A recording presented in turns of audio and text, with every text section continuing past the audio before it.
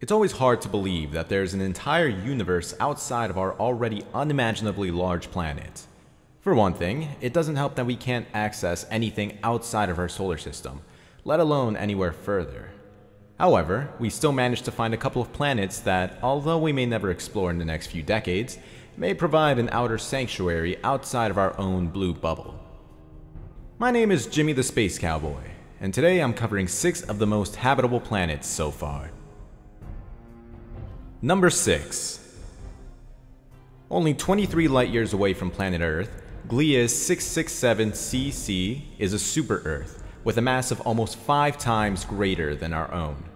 Although it ranks fairly high in the habitability scale, this planet, besides being massive, is also orbiting under a triple star system. Yes, 3 suns in the sky. To top it all off, it only takes 28 days to orbit its star. Imagine celebrating birthdays every month. That would get very expensive. Number 5. The famous Kepler 22b is currently ranked as one of the most habitable exoplanets found as of yet. The pros of this planet is that if we take into account of similar greenhouse effects in its atmosphere, as well as the fact that it is 0.85 Earth-Sun distances away from its star, the surface temperature is potentially around 22 degrees Celsius, or 70 degrees Fahrenheit. The cons?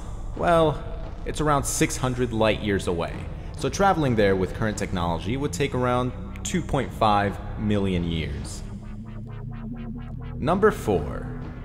Kepler 168f is 500 light-years away, and I would be bold enough to name it the Twilight Planet, as the light it receives from its parent star is as bright as right before sunset on Earth. However, the planet is only around 7% larger than Earth, so at least you won't be crushed by the planet's weight if you ever go there. Number 3. Found only 50 light-years away from us, Gliese 163c is a potentially habitable planet that may look uncomfortable to live in, but may surprisingly be able to carry water. However, the planet is 7 times larger than Earth, and could fall under the category as a massive Earth, an ocean planet, or a small gas planet, all of which are far from our comfort zone, yet still habitable. Number 2. Gliese 581g is a planet that circles around a dwarf star of the same name. The star itself, being a red dwarf, forces the planet itself to be only 0.15 Earth-Sun distances away. Since the star itself is so much smaller than our Sun, however, the planet is in the habitable zone.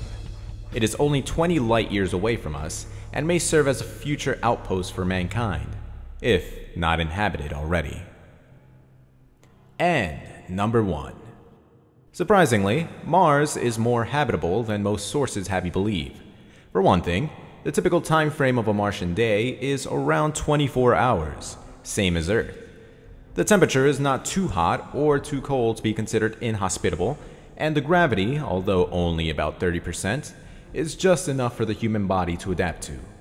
In terms of energy, in which fossil fuels are impossible, solar energy would be the way to go, as there's enough sunlight to consider solar energy a good source of power. Overall, though nothing compared to Earth, Mars more than not seems like it would be our second home, but with a lot of cleaning up to do. Thank you for watching this video. If you have a topic that you want me to talk about, then post what you think in the comments below. And if you want to see more videos like these, then hit the subscribe button right under this video. And I will see you guys next time.